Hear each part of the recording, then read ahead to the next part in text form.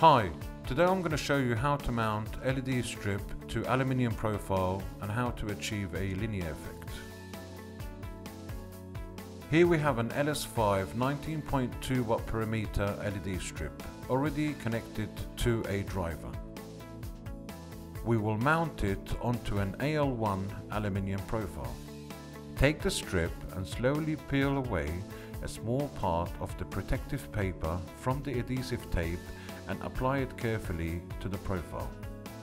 Make sure the strip is positioned in the middle of the profile and in a straight line, as you will not be able to apply it because of the strength of the adhesive tape. Keep pressing down the strip and remove the protective film until you have finished the whole length.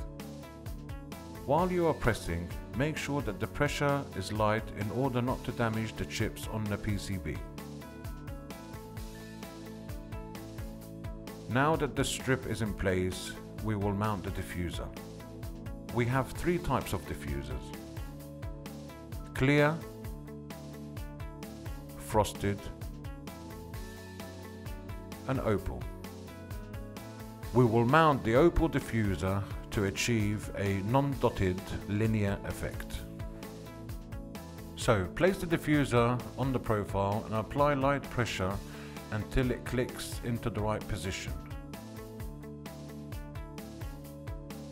To finish it all off, you will secure end caps on each end of the profile, ensuring the tails go through the end cap hole.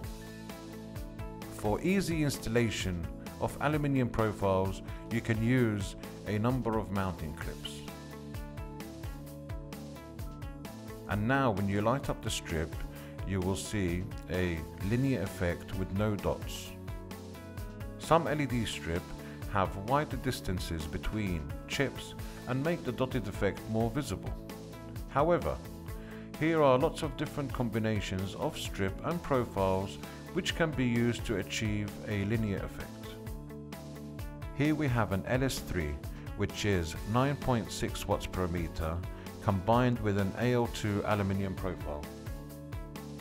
An LS4 12 watt per meter with an AL6 aluminium profile. As you can see, the light is even and we have achieved a linear effect. Thank you for watching. For more information, please visit our website.